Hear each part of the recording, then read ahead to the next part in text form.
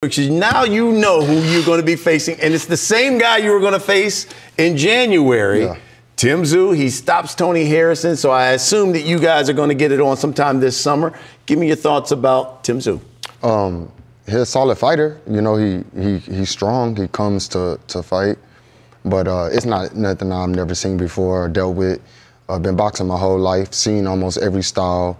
I'm one of the most dominant, strongest work ability, efforts, and everything that I put into this sport. So I don't think he possesses something that makes it tough for me that I can't handle. Did you see anything differently out of Tim Tszyu that maybe you were training for when he took on Tony Harrison? Did you see any new wrinkle in his game? No, I actually thought he would have done a lot more than what he done against Tony, but he did enough to get the win and get the knockout.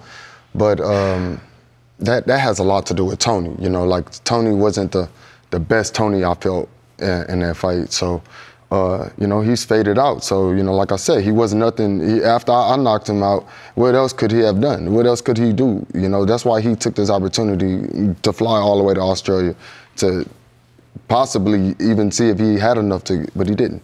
Tim Tszyu kept saying, now y'all need to say my MF name. So basically, he was basically saying, look, I'm the man now, and I'm ready for this. We don't have to ask those questions, you know. When you come from where I come from, y'all know who Jermell Charlo is, you know.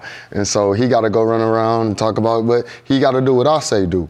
You know, it's nothing works in his benefits or his favors like it did in Australia. So it'll be a completely different fight. How do you see that kind of fight playing out between you two? We're going to fight. We're going to bang. You don't want to sit there and take shots and trade shots with me. So I saw Tony said he didn't want to move. I seen him when he didn't want to move. So you stare, just getting punched, you know, that was bound to happen. Mm-hmm. No lateral movement, no work, no athleticism. It's just a whole bunch of nonsense that happened in that fight that my coach is not going to allow.